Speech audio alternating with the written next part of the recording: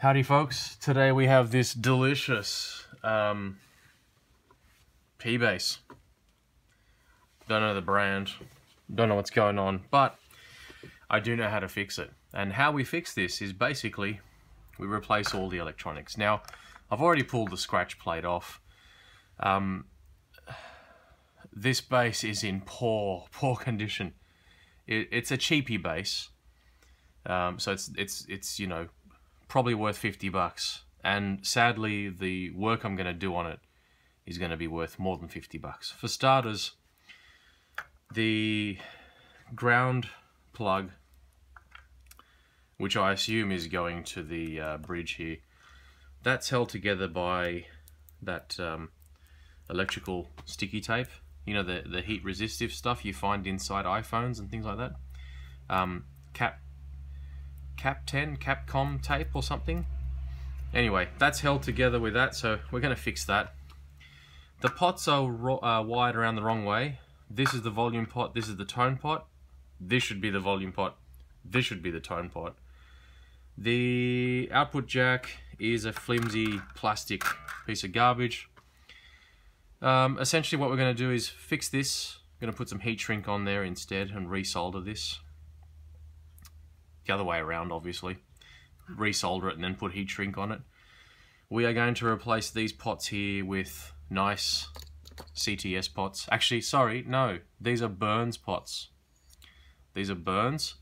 We may need to oversize the holes where the pot goes through, because the Burns pots have a larger diameter thread.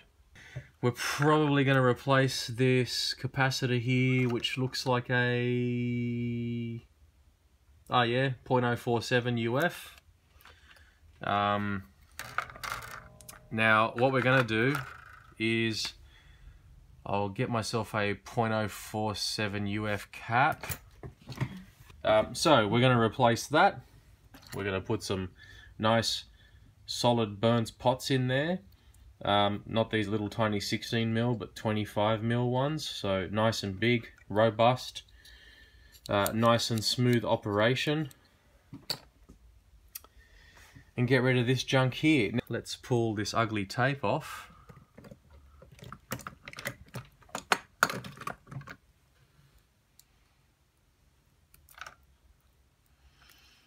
It's brittle anyway, it's just falling apart like plastic. And oh yeah, two wires tied together with a bit of tape around it. That's nice. Right now I just want to clean up this mess. All these ground wires are going everywhere, so that ground wire won't be necessary. This ground wire here will not be necessary, because all you have to do is bend this pin on the pot up towards the body, like I'll show you on this Burns pot I'll do right now. So all I do is bend it down, bend it back, and it makes contact with the body, like so, and I'll just run some solder along there like that, and then everything will be soldered to that. First thing we need to do is I'm going to... Yep, so it looks like the holes for the pot.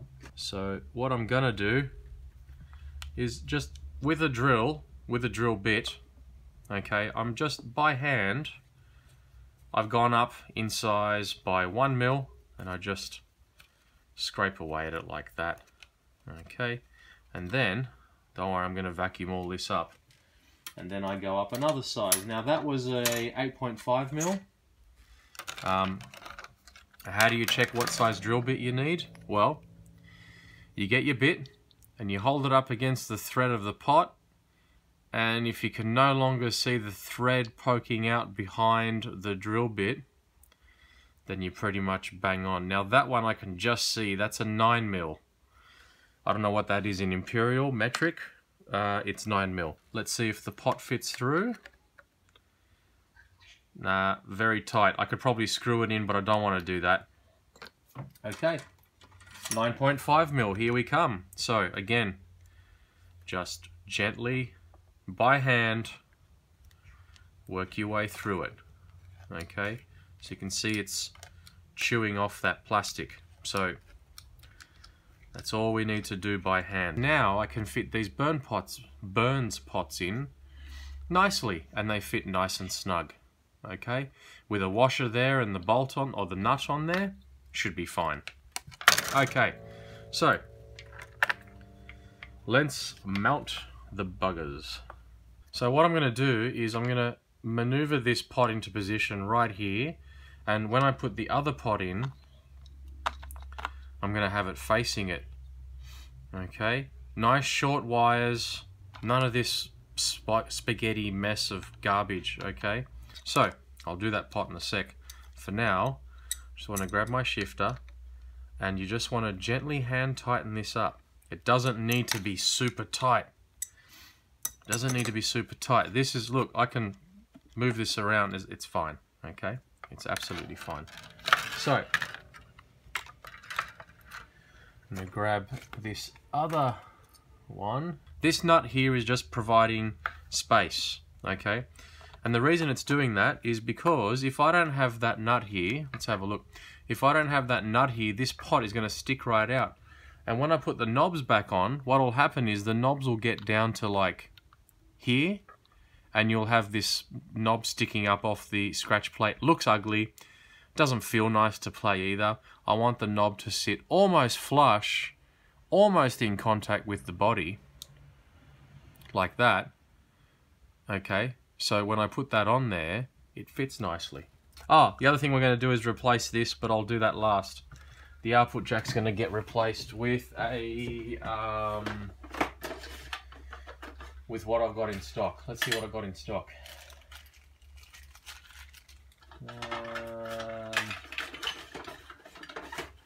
Oh yeah, one of these suckers. There we go.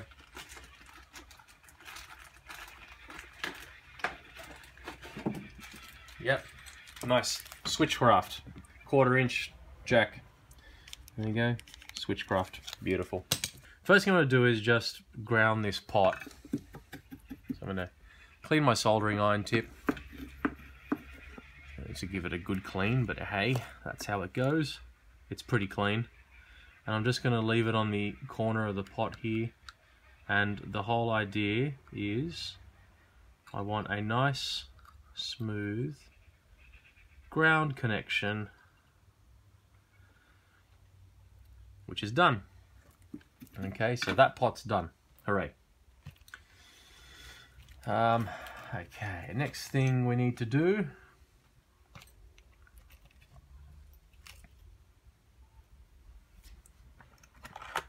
I might keep some wire around for the output jack signal to go to the middle lug. Yeah, I might do that right now.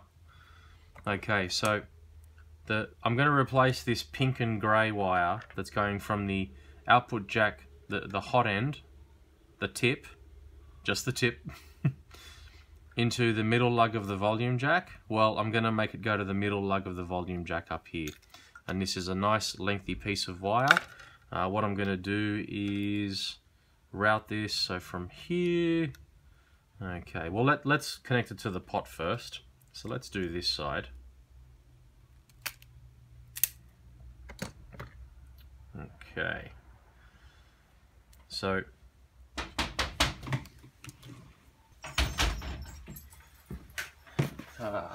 sorry about that, folks. Just got another delivery, more parts. Where were we? We're going to wire in stuff. First thing I'm going to do is just, I'm just going to mount this wire somewhere, anywhere, doesn't matter where. Just like that. Okay. And I'm going to tin it. Let's find a good way to mount this wire so it's not moving around. That'll do. Okay, so pre-tinning the wire. Can you see this? No, you can't see this. Pre-tinning the wire, the reason I'm doing it is just get some solder on the wire here. Okay, and the reason you pre-tin, so I'm putting solder on both joints. And then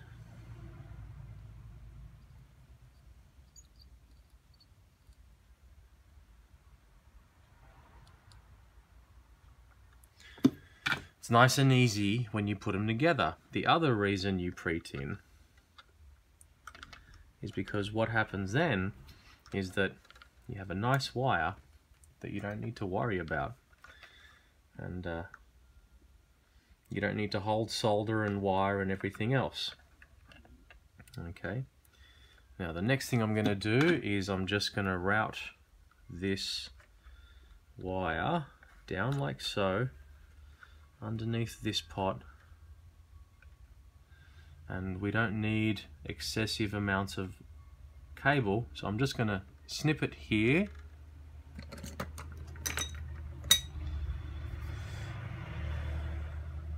about here. Okay, and then I'm going to trim that.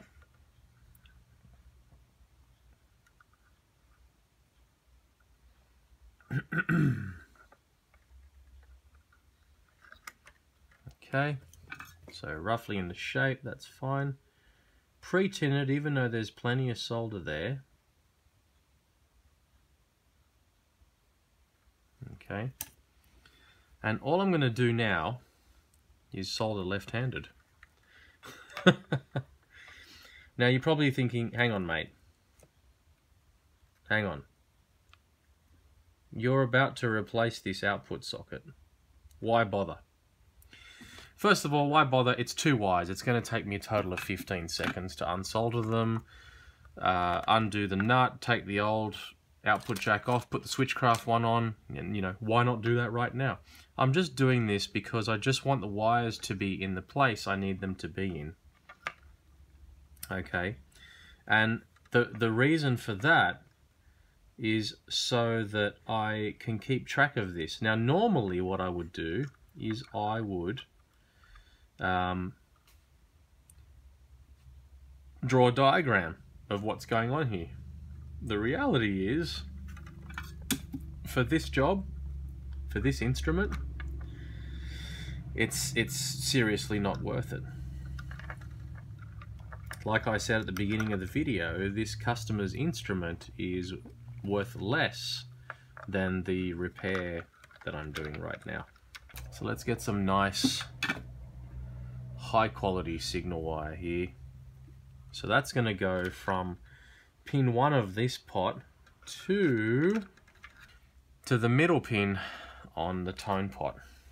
Okay, so wire from here to there. That's it. Nice and simple. So it's just going to be a straight wire that goes from there to there, just like that. I'm just going to clip the pickup leads straight off here because they're shot.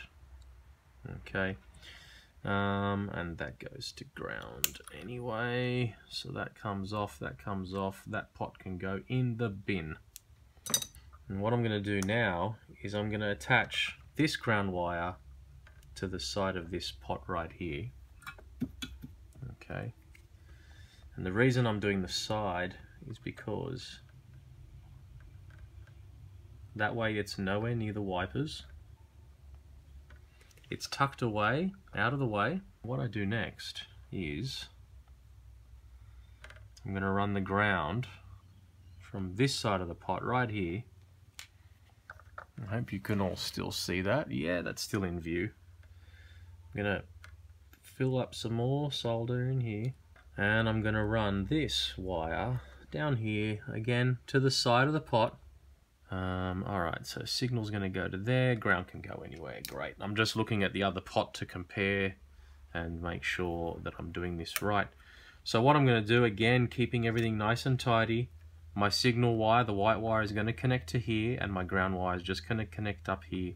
So what I'm going to do is twist these wires. These are coming from the pickups, the P-base pickups here. I'm just going to pre-tin them. Okay, so I'm just going to tuck them in somewhere. Let's go under these pots, somewhere where I just don't want them to move around really. Okay. All right. pre-tin these wires. Now the last thing, well, second last thing we got to do, third last thing we got to do. The tone pot's not going to work. Well, it is, but it's not going to be very effective. You need a capacitor in there, and the reason you need a capacitor in there is because you want to be able to have some sort of tone cutting. A capacitor, this is basically like a crossover, okay? And it's like a bass cut or treble cut, whatever direction you want to use it in, I don't care. You effectively, the capacitor there, you're dialing in and out that capacitor, okay? And effectively what's happening is that the cap, I'm going to tuck it in underneath here, out of the way, and also what I'm going to do is I'm going to have the value sticking up so that the next person working on this can tell what it is. And the next technician who opens this will go, nice, because it's nice and tidy. Let's get the cap soldered into place over here so it's nice and sturdy.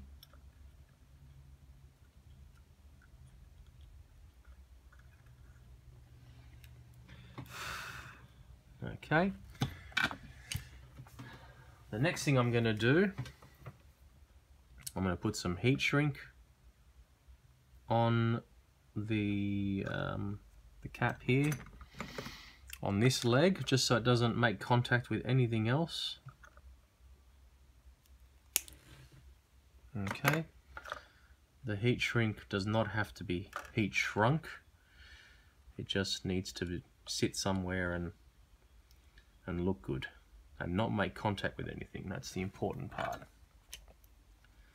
But I am going to pre-tin the area where I want it to make contact and ground.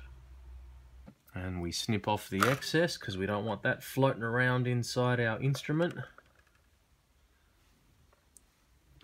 And we'll snip off this excess because we don't want that floating around inside our instrument.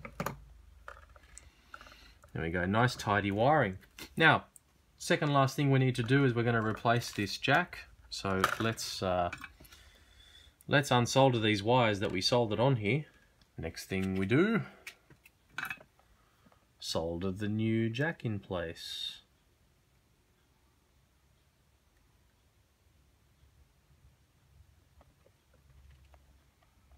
And we solder the ground wire in place.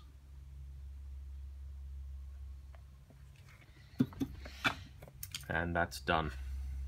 Now the final thing we really need to do is that ground wire that was suspicious, that was hanging off our instrument. That ground is going to probably go here with this ground.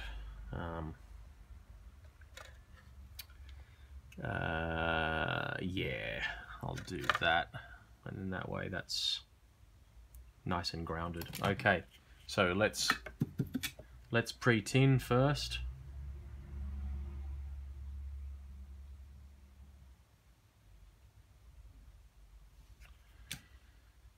Okay.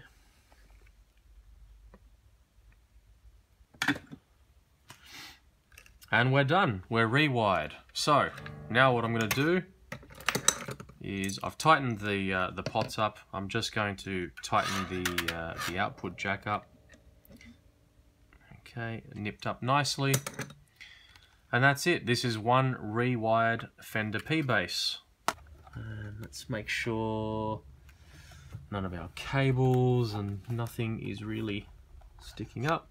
Now, before I really put this down, I'm just going to plug it into an amplifier and make sure it works.